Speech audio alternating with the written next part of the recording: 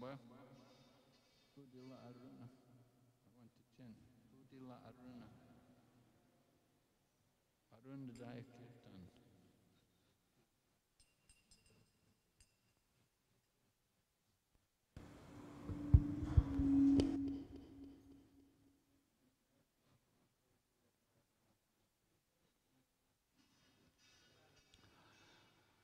We will sing this morning the Arunadaya Kirtan. It's a morning song.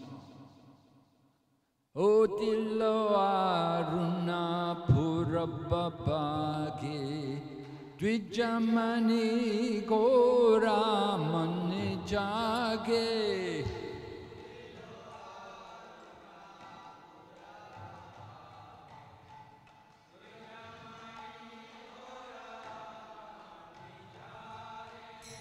Odilo Aruna Purabhage Dvijamani Gora Mani Jage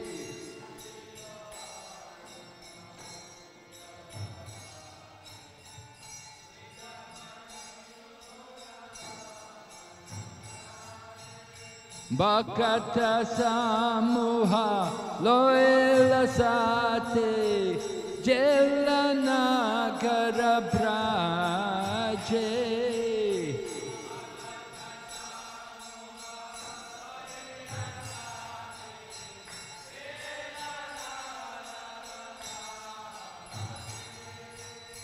Tatai Tatai Pajalako Gana Gana Tahe Jajero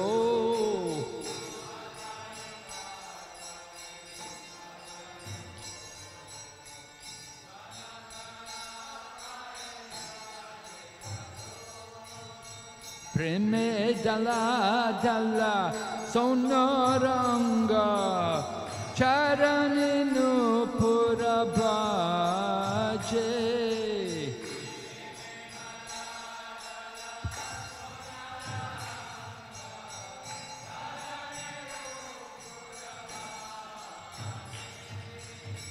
Mukunda Madhava Yadava Hari Bolena Bolore Vandana Bore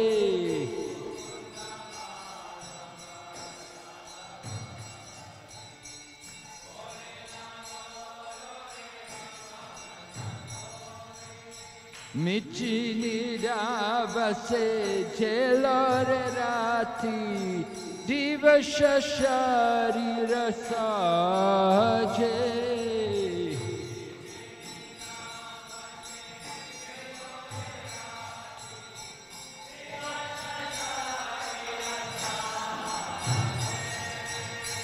Emana Durlabha Manavadeho Payaki Koro Bhavana Keho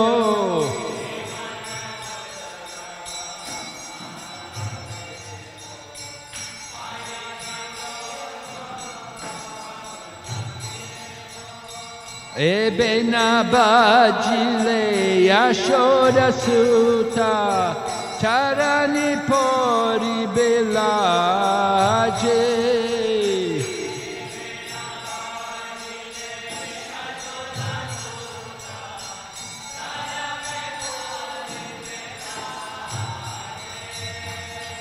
Odi Tatapana Hoile Asta Dina Jela Bole Hoi Baby Asta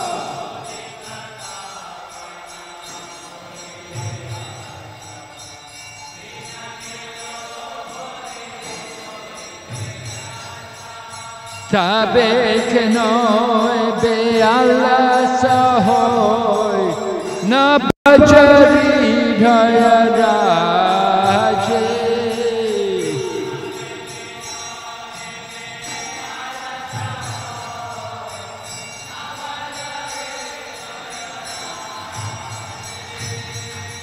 Jivana Anitya Jana Hasan Tahina Vida Vita padabar.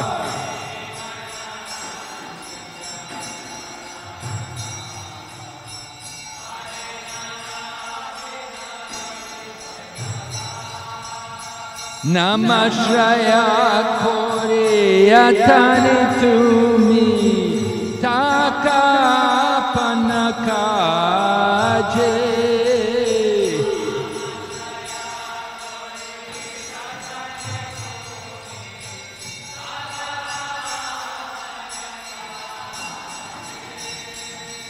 Jivera kalyana sadhanakam Japan tapasaya madhuranam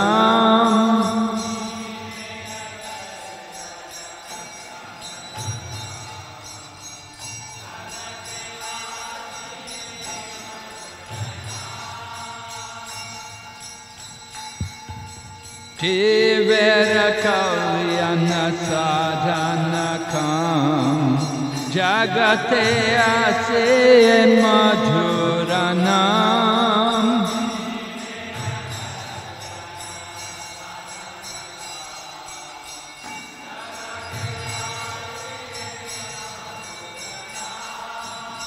Avidyati miratapana rupe rigogani biraje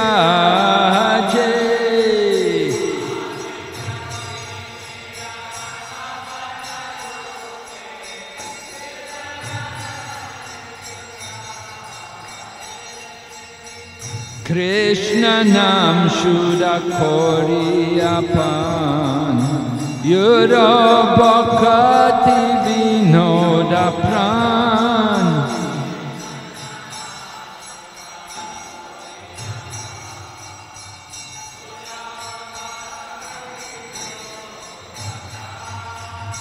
Nama bina kichu nahi koara Chora bhuvanamaje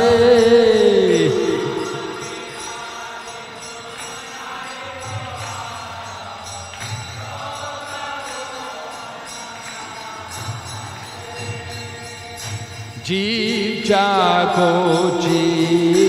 jago Gora chanda pole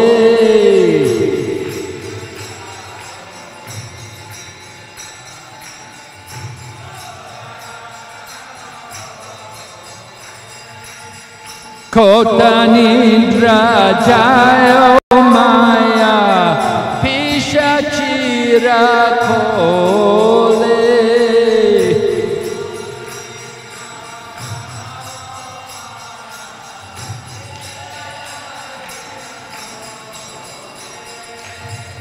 Baji bopolia ese samsara bithare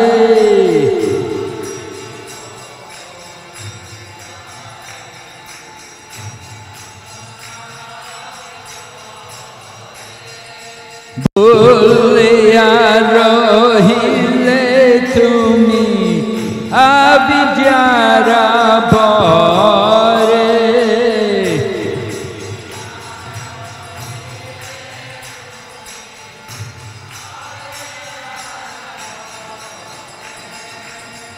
Tomare loete ami hainu avatara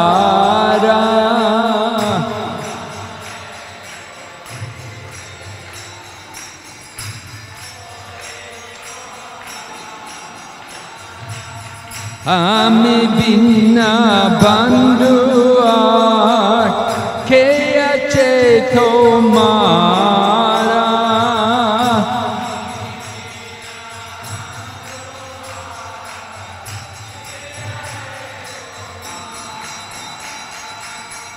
Enichio shari maya nashibara lagi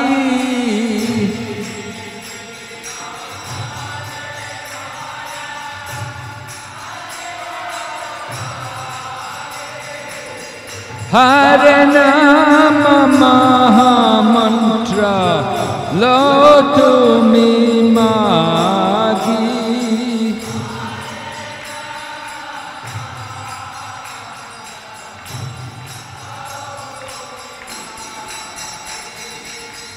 Bhakti Vinoda Prabhu Charane Pariya.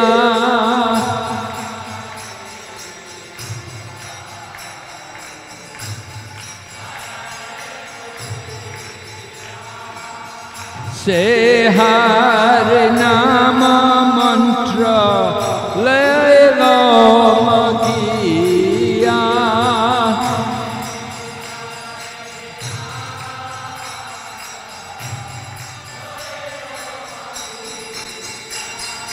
Jeev jago, Gora Chanda Bole.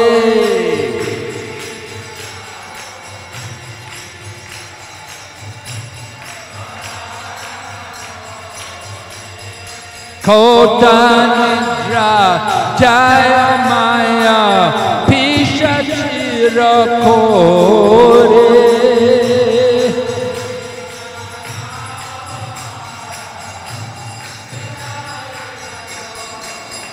Jaya Bhakti Vinasa Bhakti Vinasa Bhakti Vinasa Bhakti Vinasa.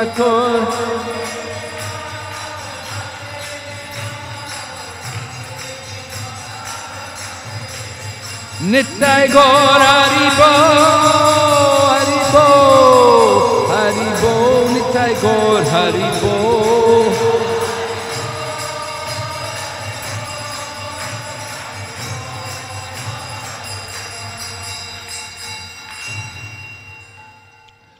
So we're reading Nectar of Instruction. We're on text number 2. Text number 2. You'll remember the verse, right? Atyahara prayashascha prajaupo niyamagraha jana sangaschalo yamcha Shadbir Bhaktir Vinashyati. One's devotional service is spoiled when he becomes too entangled in the following 6 activities.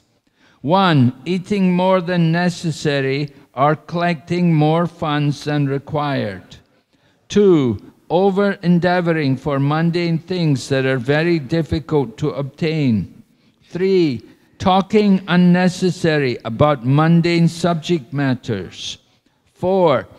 Practicing the scriptures, the scriptural rules and regulations only for the sake of following them and not for the sake of spiritual advancement. Or rejecting the rules and regulations of the scriptures and working independently or whimsically. 5. Associating with worldly-minded persons who are not interested in Krishna consciousness. And 6. Being greedy for mundane achievements. We're reading the purport. One should avoid association with Mayavadis who simply blaspheme devotees. Oh, did we read this? Bhakti kamis, who are influenced in material, who are interested in material happiness. Mukti kamis, who desire liberation or merging into the existence of the formless absolute Brahman. And siddhi kamis, who desire the perfection of mystic yoga practice, are classified as atyaharis. To associate with such persons is not at all desirable. So we spoke about the importance of association that reflect the qualities of the people we associate with. And if we associate with these kind of people mentioned here, who all have material desires of one kind or another, then it will be harmful for our spiritual progress. Just like some people want mystic powers. They desire mystic perfections, to become very light, and some to become very heavy, or prapti-siddhi, to bring something from far away, to make oneself very small. There was a great man, he was named the Great Houdini. The Great Houdini, he had some kind of mystic powers, yoga siddhis. They could lock him in a box, in a big trunk, and somehow he could come out. He had this kind of mystic power. He could make his body so small, he could come out. But one devotee, he said that, what is the value of this kind of yoga power? This has already been achieved by technology. By technology, some yoga power can walk across water, right? So everybody will come and watch, and he rolls up his dhoti and he walks across the water.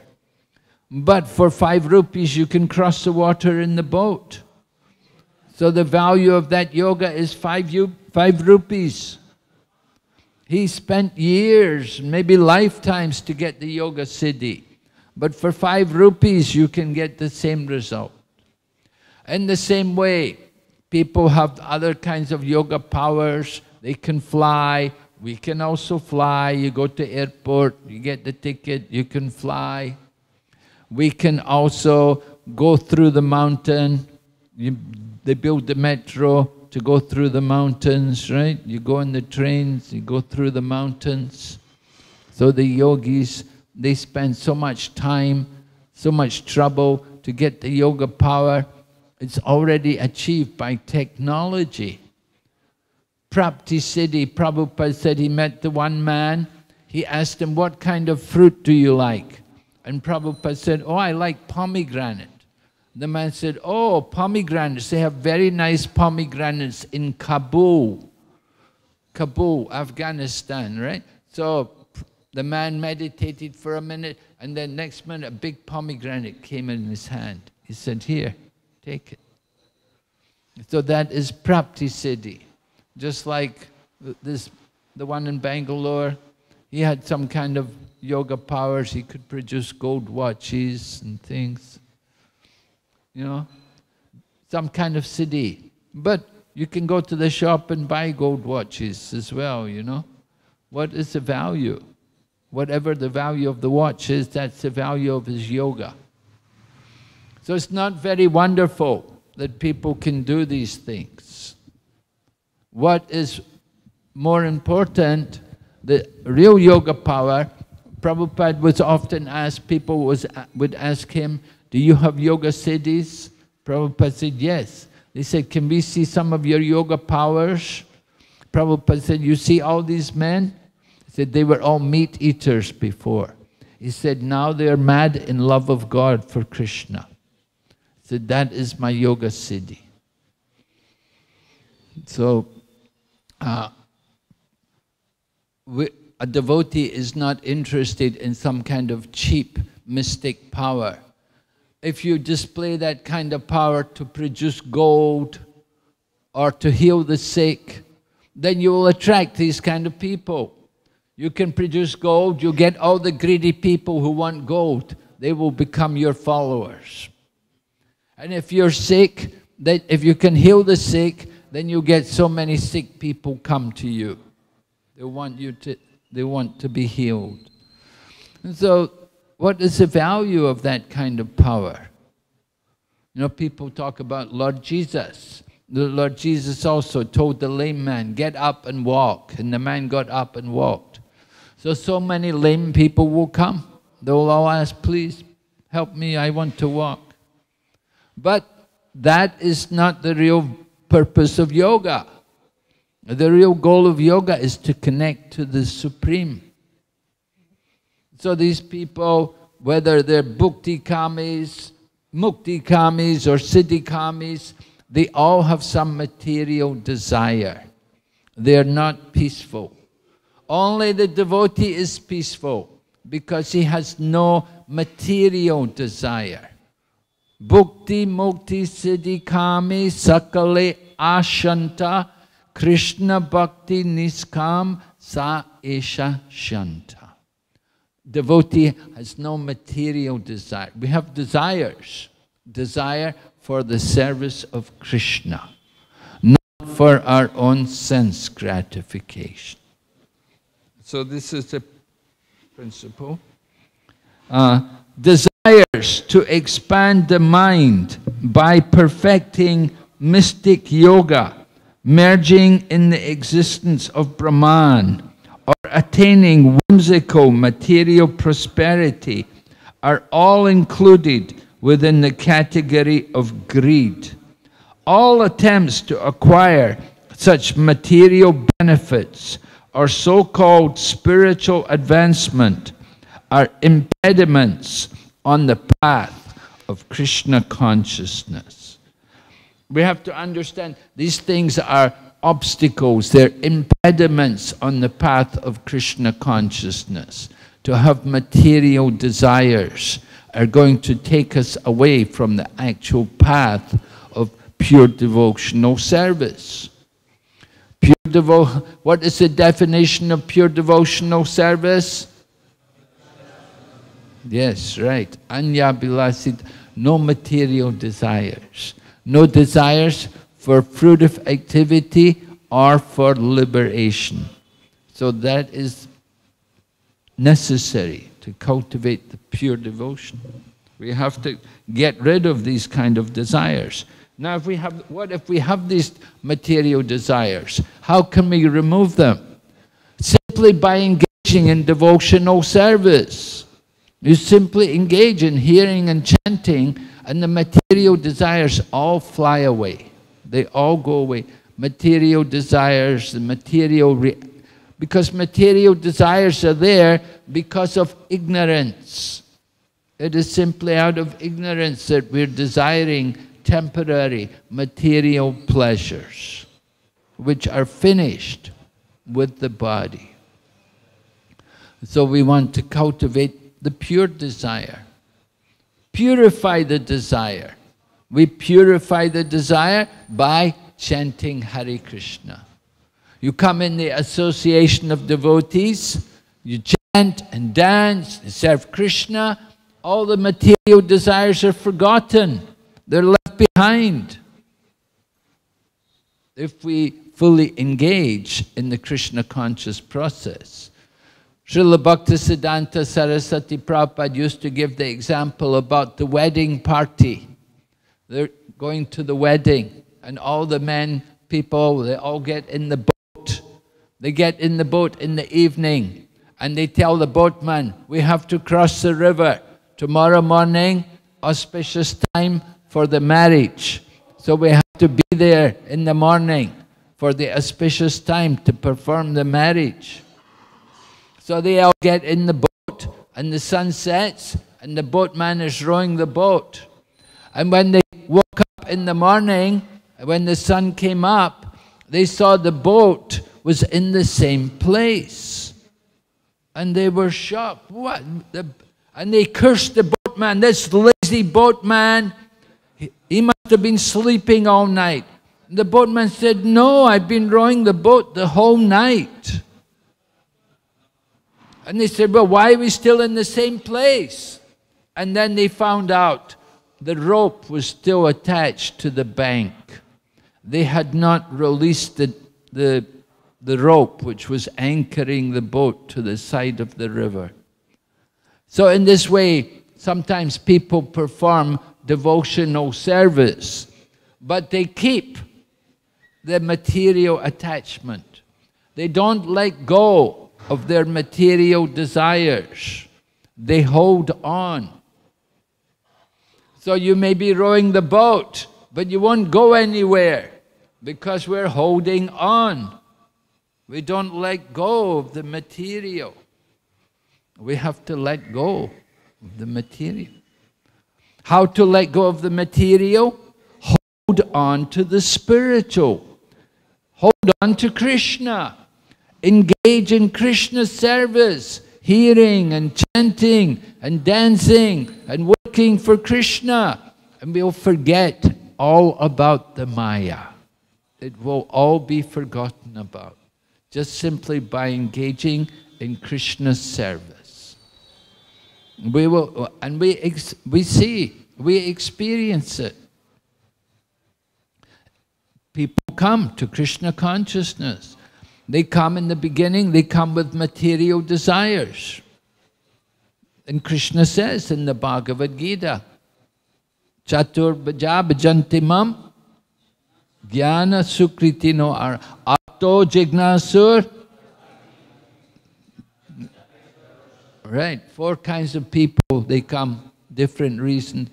Most people come in distress. Especially in the Western countries, people come in distress. They're very distressed, usually. They come to Krishna consciousness. But in the course of chanting and serving Krishna, they forget all the distress. We got one young man one morning. We were outside the temple chanting japa, and we met this one young man, came by and he saw us and he was talking to us. And he said, you know, I just had a big argument with my girlfriend and she threw me out. I've nowhere to go. So we said, oh, come and chant with us. You know, you can become a devotee. And we gave him beads and we got him chanting. You know, he was really depressed. His girlfriend had broken with him, lost his girlfriend and everything. So he came and he was chanting and dancing, becoming a devotee. But then after a week, he said, I think I want to go now. I said, why? He said, I don't feel so much distressed anymore. The stress was over. And so he said, I want to go find another girlfriend.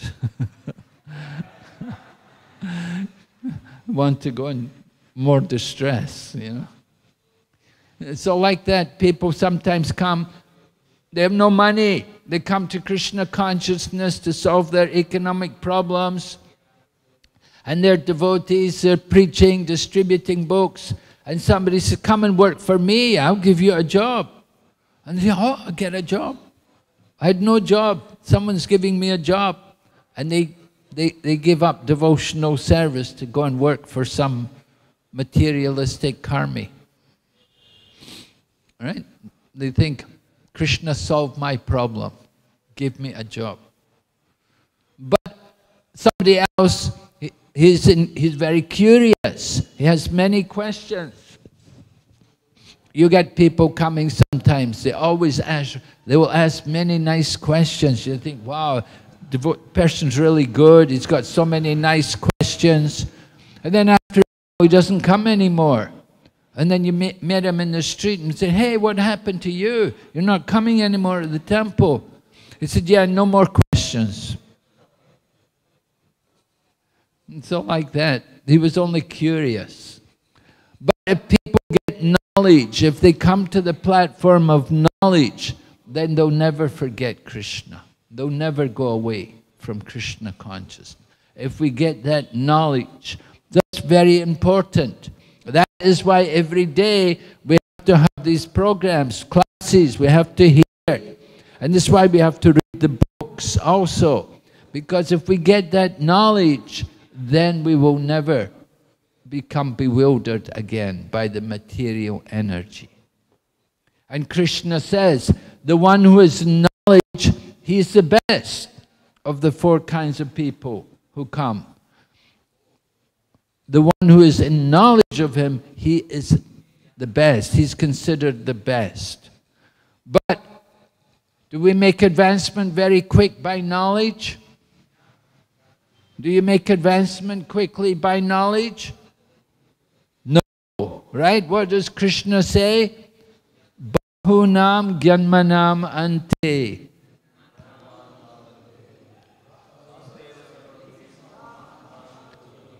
By knowledge takes many births. right? It can take many lifetimes by knowledge to come to perfection. But by devotion, very quickly you can achieve perfection. Doesn't take any time at all. Coming to Krishna consciousness, simply by devotion, you can make advancement very quickly. You go to the other people, you go to the Astanga Yoga people, and learn Astanga Yoga, whoa, you will suffer. It takes a long time to get anywhere. And so much pain, all the pain, sit, press the nose.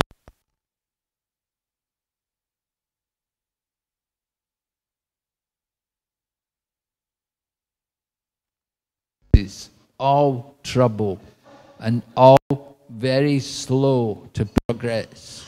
But by devotion, very quickly you can get perfection. Very quick.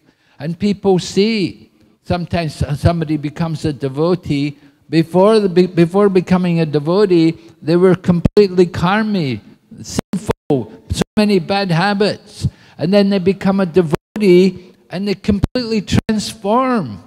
People are amazed that, well, is this that person, is that him? Totally different. They become devotees, they leave behind all the bad habits and they become completely absorbed in Krishna consciousness. So it doesn't take hardly any time. Krishna consciousness is like the lift, right? You want to go to the top floor, we go in the lift, right? If you walk up the stairs, oh, you get to the third floor, oh, they're serving prasadam. I'll just take prasadam, right? You don't go to the top floor because prasadam's being served. So. And then you go to the next floor and you meet somebody else, you may never get to the top. So like that. So many things to deviate us, to distract us. So we have to be fixed.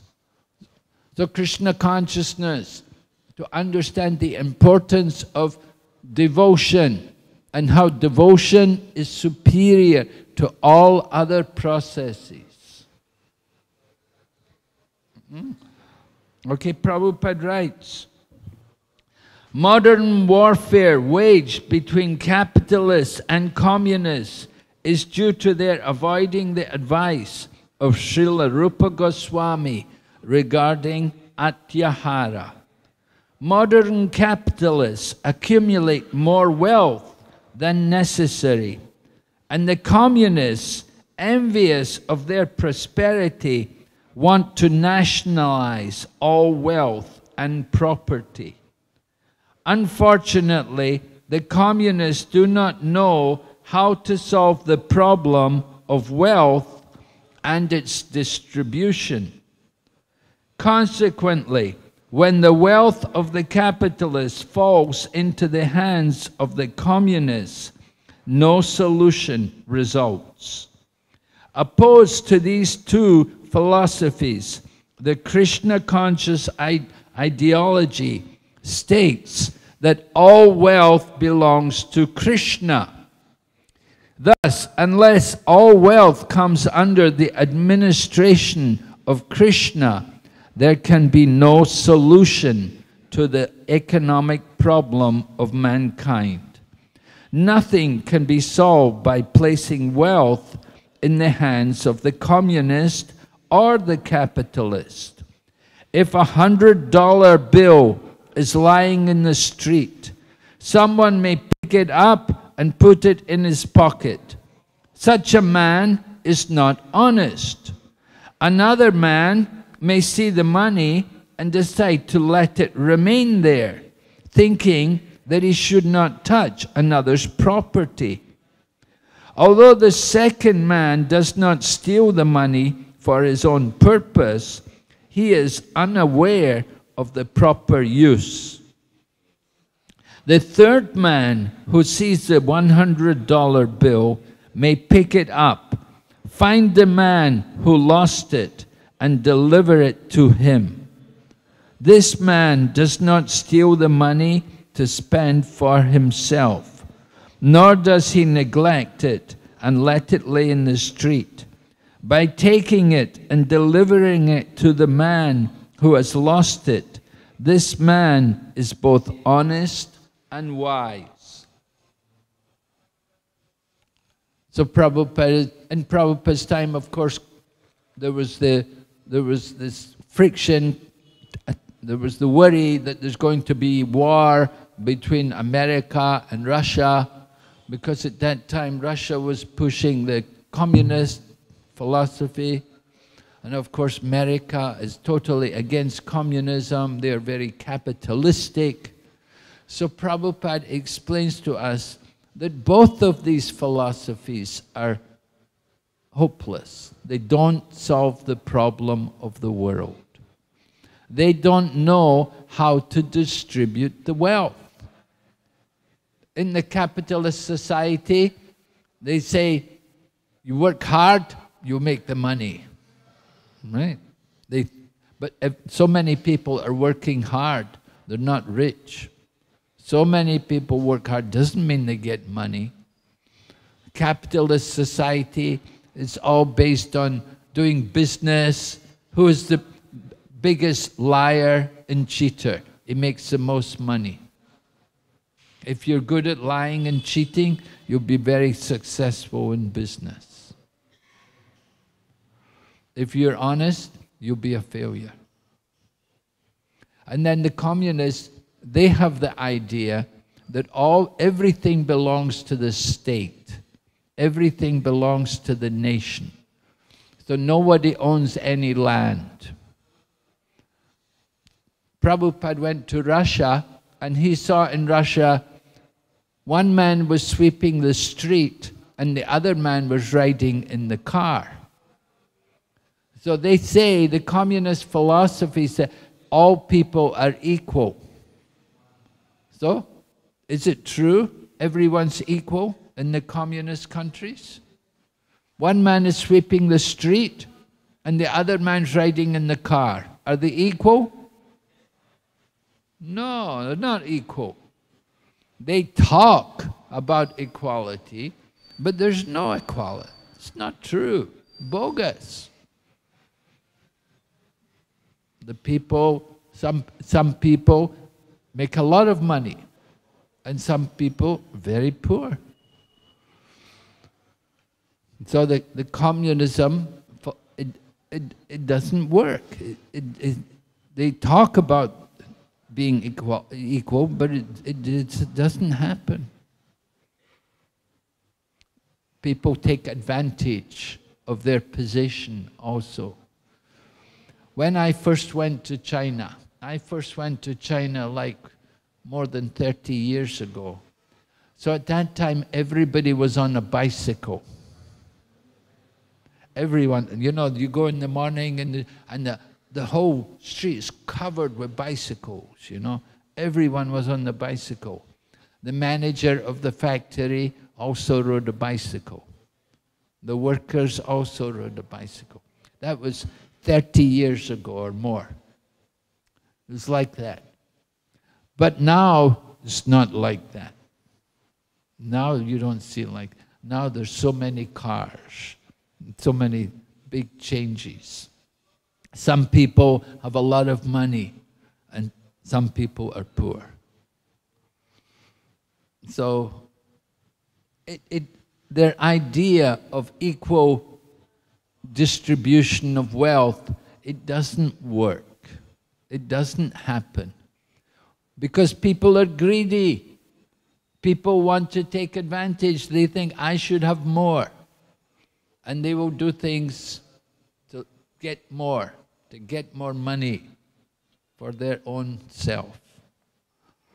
So Prabhupada gives that nice example. You see the money laying in the street?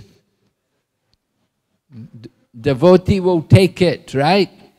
The devotee finds $100 in the street, will take it and bring it and put it in the box, right? Give it to Radha Madhava. We know they're the proprietor. All the money belongs to them. So if you find the money, you bring it and put it in the box there. Goes for them. That is proper. That is honest. But if we take it, put it in our own pocket, that is the karmi. And if you leave it there, you say, oh, money, don't touch it. Just like the famous sadhu from Bengal, he had a picture taken, money on the table, and he's going. And people thought, oh, he's a great sadhu. He does not touch money. Is he a great sadhu because he doesn't touch money? Prabhupada said, they can give the money to me, I can count it better than even the bank teller. And I will spend it all for Krishna. So that is that. Prabhupada said, that man who had the picture with the money on the table, he said he didn't touch the money on the table, but below the table he had a lot of money. Underneath the table, all the black money. So, like this, people talk, but they don't act properly. They have their philosophies, they don't live their philosophy. Krishna consciousness, we not only speak, but we also act according to the message. We don't just read the Bhagavad Gita, but we live by the Bhagavad Gita. So we want to tell people like that when we present the Bhagavad Gita, that this is a book to teach you how to live your life properly so you can be happy and satisfied, and how you can achieve success in life.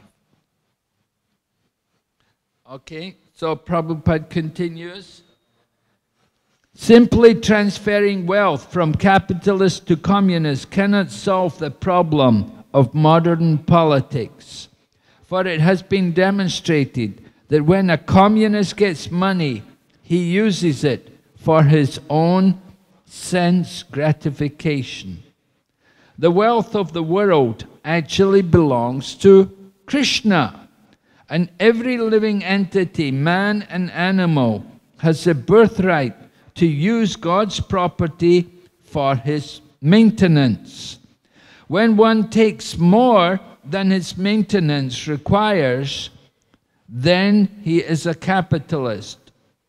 Or be he a capitalist or a communist, he is a thief. And as such, he is liable to be punished by the laws of nature. Prabhupada was in Mayapur and he met this one man. He was a life member. So Prabhupada would sometimes talk to them and ask them, what is your business?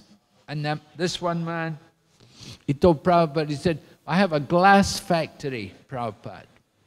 Prabhupada said, oh, glass factory. He said, how do you make the glass? And the man said, well, you get sand and you heat the sand up and melt the sand, it becomes glass, silicone. This will make glass. And Prabhupada said, where do you get the sand from? Who gives you the sand? And the man said, well, we have a quarry, we have a sand mine there. The land is, where the factory is, there's a lot of sand. We use that sand. But Prabhupada said, yes, but whose sand is it? And so then the man understood Prabhupada's point. He said, well, everything belongs to Krishna. And Prabhupada said, oh, you're taking the sand that belongs to Krishna? And Prabhupada turned to one devotee there. There was one devotee, it was actually Swarup Damodar from Manipur. You know Swarup Damodar? He became Swarup Damodar Goswami. So Swarup Damodar, Prabhupada said to him, he said, he's taking the sand that belongs to Krishna. And Swarup Damodar said, he's a thief, Prabhupada. He's taking what belongs to Krishna. He must be a thief. So Prabhupada looked at the man and said, he says you're a thief. And the man said, the man said to Prabhupada, but I also give donations to Krishna. He said to Prabhupada, he said, I also give donations to Krishna. So Prabhupada said, then you are just a little thief.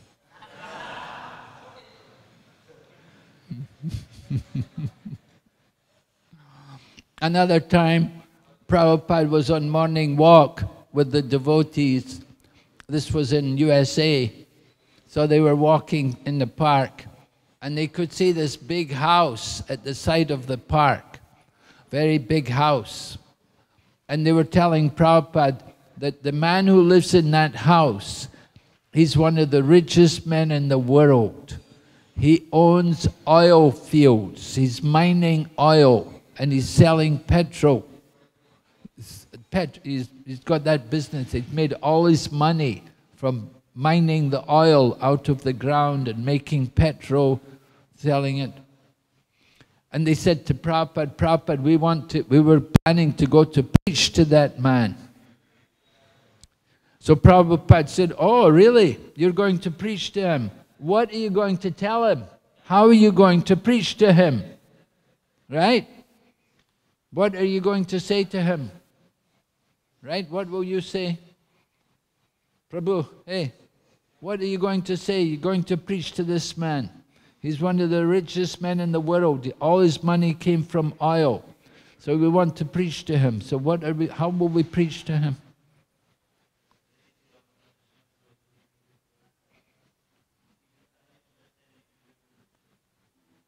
Do you think he'll believe you? Different devotees had different ideas how we should preach to him. One devotee said, I'll tell him he's not the body. I said, yeah, you think he'll believe that? You know? And the other devotee said, everything belongs, like Prabhu here said, everything belongs to Krishna. So then Prabhupada said, you should tell him he is a thief. And at the time of death, he will be punished for having stolen everything from all his money. It was all stolen from Krishna. So like that, Prabhupada is saying the same thing here.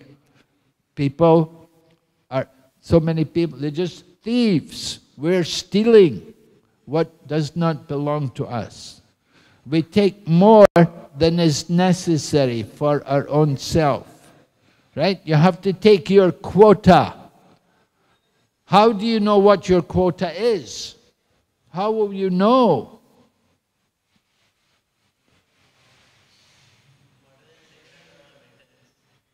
Whatever you require for your maintenance, right? Yes. But people will say, you know, just like I was telling you, a woman, average woman, must have 30 saris. No. If she only has 2 or 3 saris, you know, then she'll say, you know, I should have 30 saris, not 2 or 3. Is that right? For her maintenance, does she need so many saris? The average woman will say yes. I need.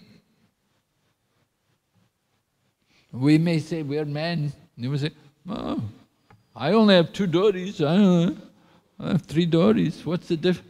Why you need 30? So maintenance, how much we need to maintain, just like when it comes to eating, how much do we need to eat and how much do we eat? Sometimes we eat more than necessary. How much do we need to sleep and how much do we sleep? So what is necessary for our maintenance? Do we actually need all of these things which we have? We have to try to minimize. Of course, we cannot be like, you know, Gorkishore Das Babaji. You cannot be like Raghunath Das. But at the same time, we try to be conscious. Try to minimize. Don't eat too much, don't eat too little. Don't sleep too much, don't sleep too little. Be regulated. Don't be greedy to acquire more and more things unnecessarily. So Prabhupada says, the wealth of the world should be used for the welfare of all living entities, for that is the plan of Mother Nature. Everyone has the right to live by utilizing the wealth of the Lord. When people learn the art of scientifically utilizing the Lord's property, they will no longer encroach upon one another's rights. Then an ideal society can be formed. The basic principle for such a spiritual society is stated in the first mantra of Sri Ishopanishad. Everyone chant, Etavasyam.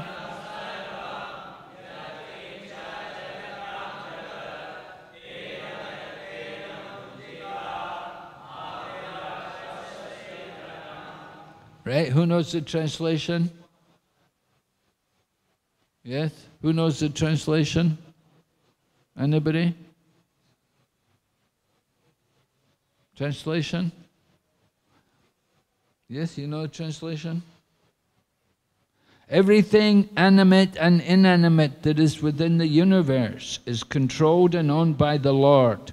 One should therefore accept only those things necessary for himself, which are set aside as his quota, and should not accept other things, knowing well to whom they belong. Right? So the idea, everything belongs to Krishna. Recognizing Krishna is the... Prabhupada said, if we live according to that principle, if we minimize, there will be no problems. Just like this war, Russia and Ukraine. The problem was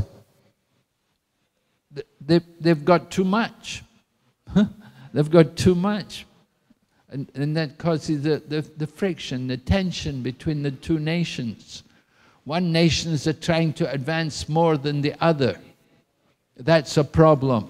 One nation, they don't want you to advance more than the other. And so then there's a fight, there's a war. One nation's becoming more powerful than the other. There's a war. So when people minimize everything, when you keep it very simple, there's no wars. People will live peacefully and happily. But because they're trying to progress in the name of their material advancement, that's why there's war, why there's conflict, tension. Krishna-conscious devotees know very well that this material world is designated by the complete arrangement of the Lord to fulfill all the necessities of life for all living beings, without their having to encroach upon the life or rights of one another. This complete arrangement affords the proper quota of wealth for everyone according to his real needs, and thus everyone may live peacefully according to the principle, plain living and high thinking.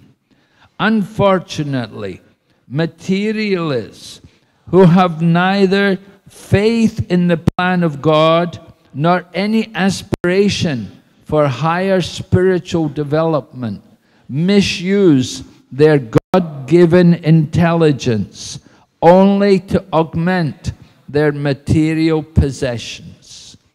They devise many systems such as capitalism and materialistic communism to advance their material position. They are not interested in the laws of God or in a higher goal, always anxious to fulfill their unlimited desires for sense gratification. They are conspicuous by their ability to exploit their fellow living beings. Exploitation of others, that goes on all over the world. We exploit each other. We think this world is for my enjoyment, and we will try to take advantage of the other person. Just like I said, you do business, you have to be good at lying and cheating. Prabhupada said the only two classes of people, the cheaters and the cheated. We go shopping, you get cheated. You go out in the world, it's a harsh, cruel world. Actually, it's a struggle for existence and the survival of the fittest. And who is the fittest person? The one who can be the biggest cheater, the biggest rascal. He survives. So everyone is thinking how to improve their economic condition, how to have more material facilities. And this is the problem. This creates a conflict between people. Because there's no center, there's no common center. Just like if you take a handful of pebbles and you throw pebbles into the water, then each pebble will produce ripples. From each pebble, so many ripples will come, and the ripples will all cross over each other. But if you take one stone, one big stone, and throw it, then the ripples all come out from the one point. So Krishna consciousness is like that. There's one center, Ishyavashyam, the Ishyavashya society, with God in the center. So there's no conflict. But if everyone develops their own interest, then that's a problem. So long as we're all focused on Krishna, we have the common center. And everything is nice and in harmony. But if we become selfish, if we're thinking about our own self, what am I getting? Then that's a problem. Just like when Bhaktisiddhanta Saraswati got the new temple at Bag Bazar. I was reading this temple at Bag Bazar was built by one devotee for them. So when they got the new temple, Bhaktisiddhanta Saraswati was disappointed because he heard the devotees arguing with each other. I will have this room. This room will be my room. That room, you can have that room. And like this, they were all planning. They were not planning how we will preach there, but they were just planning how we will live comfortably there. So, temple is the base. Prabhupada used to tell us, he said, the temple is the base for our army to go out and fight Maya. We go out to fight Maya. It's not a place for our eating and sleeping, but it's a base for us to go out and fight Maya. So long as we keep that consciousness, then there will be harmony and everything will be nice and successful and grow. But if we deviate from that and if we become selfish and think about my own, what am I getting, then that will create problems. So we have to always be on guard against that materialistic conception. When human society gives up these elementary faults enumerated by Srila Rupa Goswami, what are these faults? What were these faults enumerated by Rupa Goswami?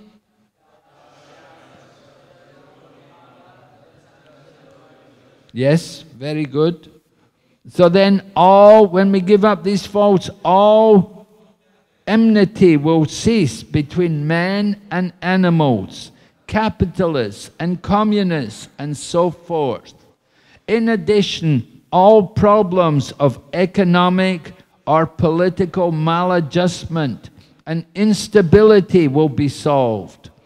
The pure consciousness is awakened by the proper spiritual education and practice offered scientifically by the Krishna consciousness movement. So when people actually see how our Krishna consciousness movement is doing everything to try to help people, then they will have respect for this Krishna consciousness movement. And you can see how it's actually working like that. You know, in Australia, in the beginning, when the devotees were there in Australia, it was very difficult for them. They used to get arrested regularly. And they would get arrested and taken to court and fined. And Prabhupada said, don't pay the fine. So they didn't pay the fine. They got put in prison for some time, for a week or something like that, you know. But Prabhupada said, don't pay the fine. He said, don't do. So when Prabhupada came there, the reporters asked him, he said, your devotees seem to be having a difficult time. And Prabhupada said, well, they haven't crucified us yet. You know, crucifixion. They didn't crucify us. They didn't nail any of us on the cross yet. Anyway, it was like that in the beginning, but gradually, devotees kept preaching. They kept preaching, and they did a lot of nice programs, and they distributed a lot of prasadam. And you know, now in Australia, people all love the devotees. The devotees are, you know, they have nice relationships with everyone. And they respect Krishna consciousness movement because they see we're doing a lot. We have programs for students, special meals for the students, because sometimes the students, you know, they don't get proper food. So they have like whatever left at the Govinda restaurant every day, they have a special supper, student supper. And they can come at night, and for a very small amount, they get supper from the restaurant. So things like that, prasadam distribution, and generally helping out wherever there's a need, and people appreciate Krishna consciousness. So it changes. And similarly in the UK, in London, we used to also get so much harassment. People, you know, the police, for example, they didn't like us to do Harinam, Sankirtan, and often they'd come, they arrest everybody. We all had to go to the police station. But then we found out, you know, gradually, just working with them, we'd tell the police, we're having a procession today, you know, a Harinam Sankirtan, and we'd get official permission to do Sankirtan gradually. And, you know, now the police have very nice relationships with our Krishna consciousness movement. And so, in the beginning, there's opposition. You have to, Prabhupada said, in the beginning, they will laugh at you. And then after some time, they will hate you. And then finally, they will join you. So it gets like that, you know.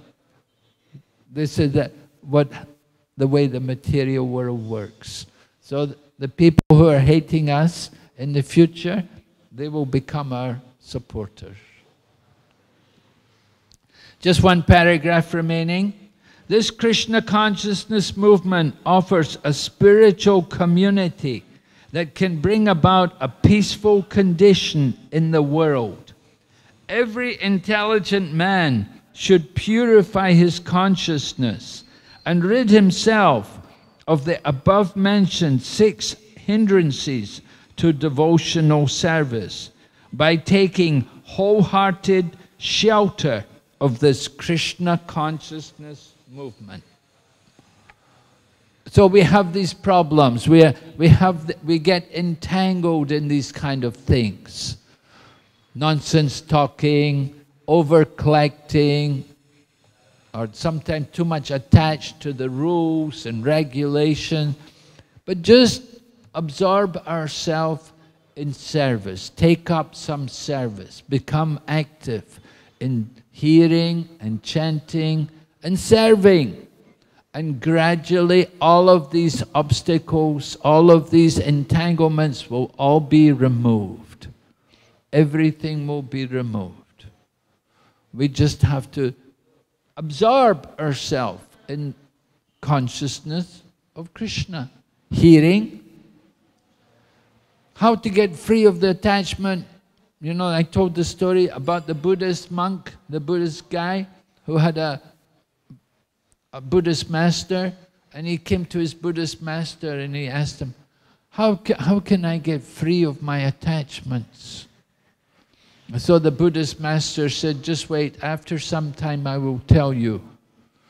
So after some time, he heard his Buddhist master calling out, help, save me, help, save me, let me go, help.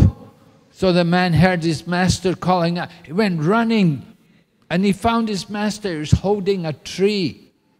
He was holding a tree. He was shouting, help, let me go, let me go.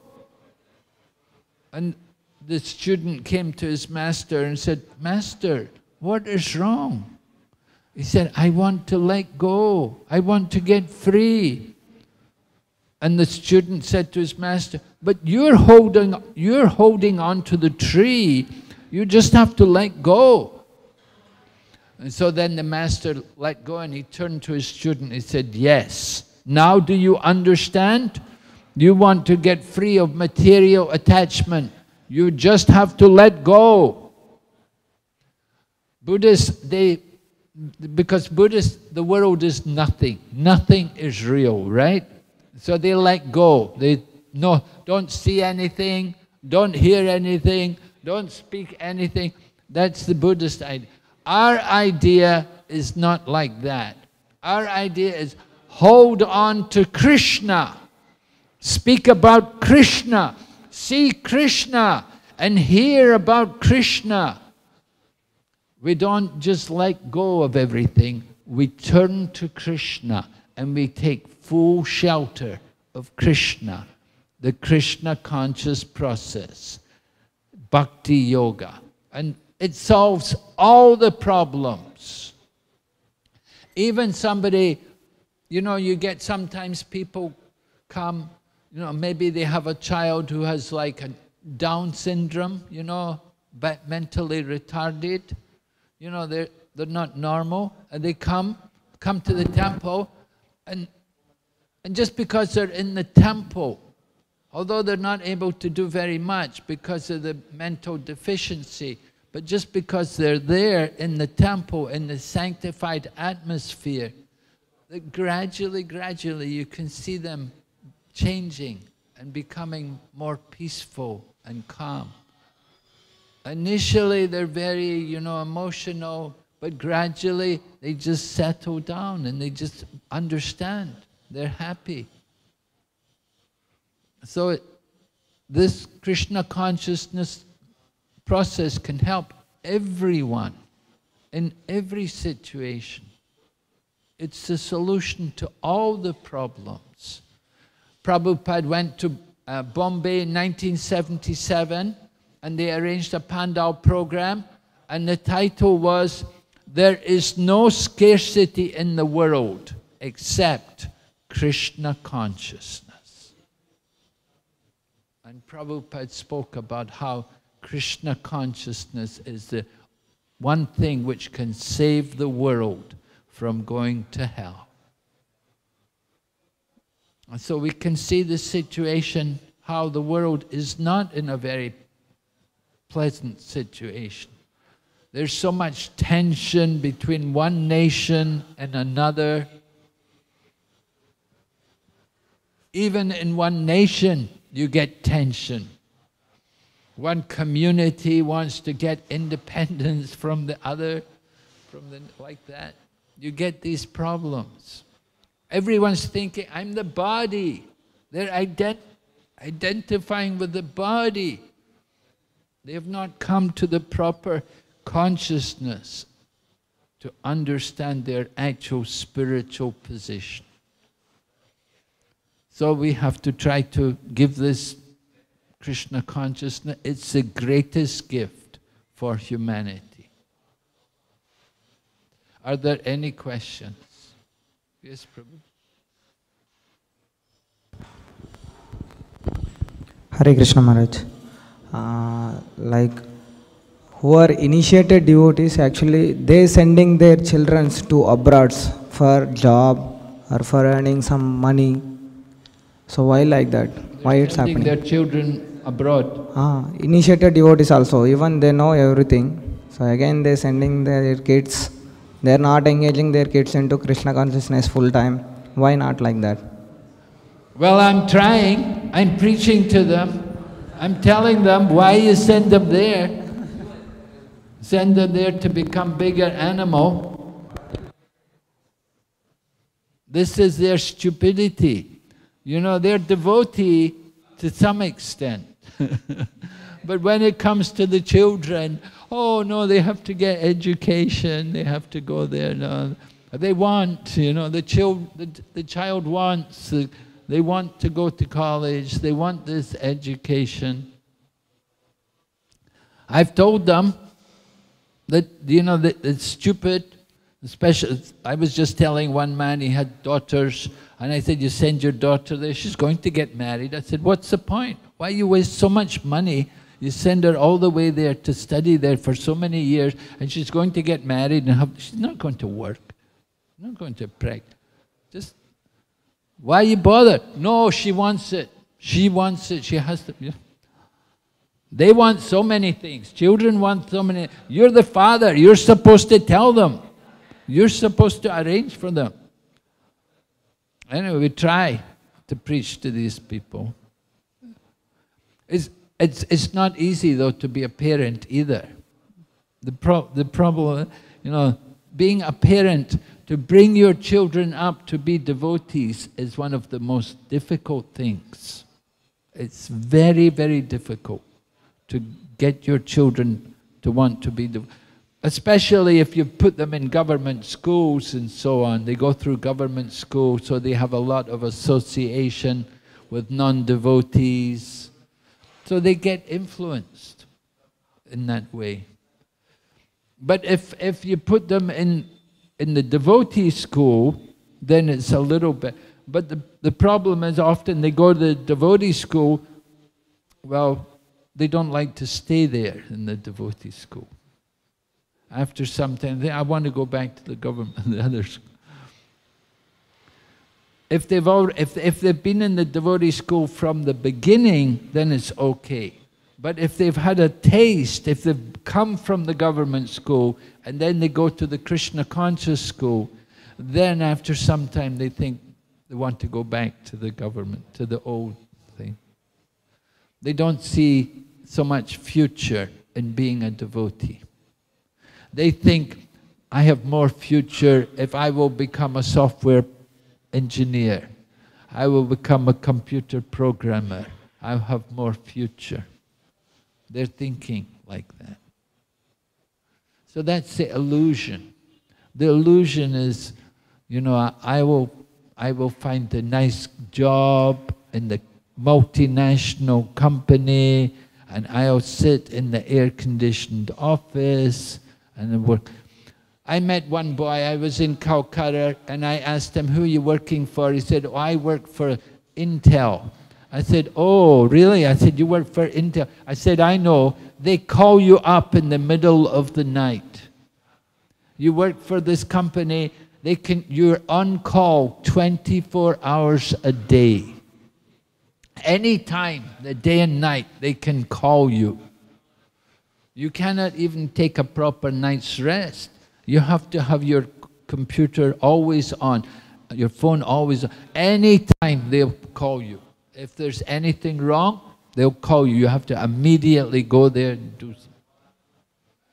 That's their life. That's one company like that. And And it's also very insecure. You don't know, any moment the whole economy is going to change and the company's going to download.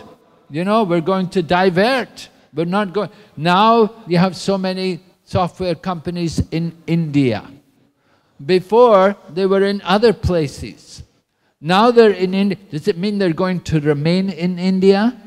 After any time they can just close down, we're moving. But there used to be so many factories in Hong Kong. Now there are no factories in Hong Kong. Everything moved to mainland China. Everything moved to mainland China. So there's no more factories in Hong Kong. They used to make everything in Hong Kong. Now nothing is made in Hong Kong. It's all made in China. The market changes. The whole people were doing the printing industry. The printing industry, they had letterpress. Prabhupada printed the Bhagavatam, letterpress. But then they came along with computer programmers and typesetting and and it's all done totally different. The newspapers, how they print the newspapers now is totally different from how they printed them 20 years ago. So people who learned the business 20 years ago, they're out of work. And the same way, so many people are computer programmers today. In another 20 years, the whole industry will change. They will all be out of work. They won't have any future. People don't think about these things. But this is the way. This is what happens in the world. The economy, the whole nature of business, it's very unpredictable. And things change. What people need today? Oh, there's a big need for computer programmers. If you're a computer programmer, you can get a job, but in 10 years' time, they won't need any, there'll be no demand, there'll be no more. It'll be difficult to find a job. That's a fact. But if you're a devotee of Krishna, chanting Hare Krishna, worshipping Krishna, no problem.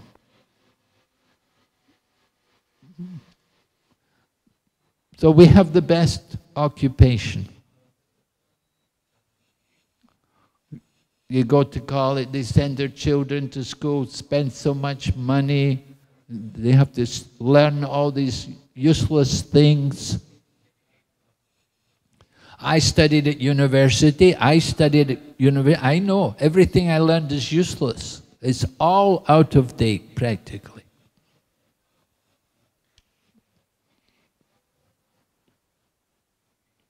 But Krishna conscious knowledge, that is eternal knowledge, eternal benefit. Good in this life and good for the next life, good for the future.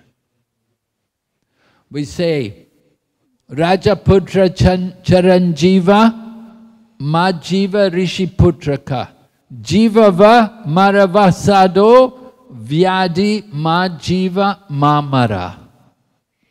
You know that story?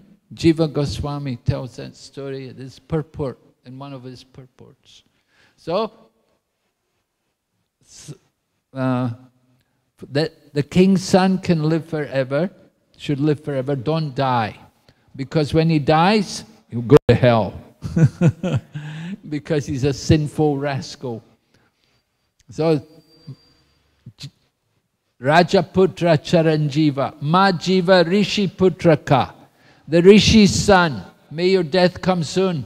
You get a very good birth because you're doing so much austerity. Jivava Maravasado. For the sadhu, it doesn't matter if you live or if you die. Because the sadhu is serving Krishna here, and when he dies, he'll go to serve Krishna in the next life also. But Vyadi Majiva Mamara, the butcher, the hunter, don't live and don't die. Is living in hell and when he dies, he will go to hell. So who's best off? The sadhu, right? The sadhu is best off. We're the best off. We have the best. Okay? Okay, Srila Prabhupada ki jai. Go back to Vrinda ki. Hare Krishna.